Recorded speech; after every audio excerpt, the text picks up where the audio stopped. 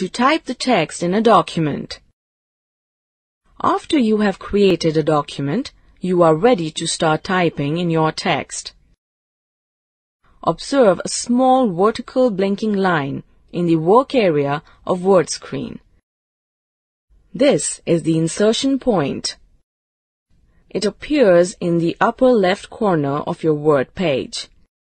This is the point from where you will start typing your text. The insertion point moves to the right as you type. Do not press Enter key when you come to the end of line. Continue typing the text. The text will automatically move to the next line. This feature of MS Word is called word wrapping. When you wish to start a new paragraph, you will press the Enter key. When you reach end of page, Word will automatically move to the next page. How to insert the text? To insert the text, follow these steps. Step 1.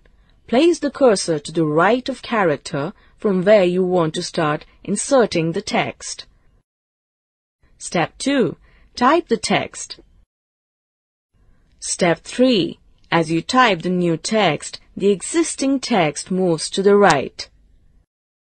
If you wish to insert a blank line between two lines, then position the cursor to the end of the line, after which you want to insert a blank line. Press Enter. You will observe that the next line shifted down and a blank line is inserted.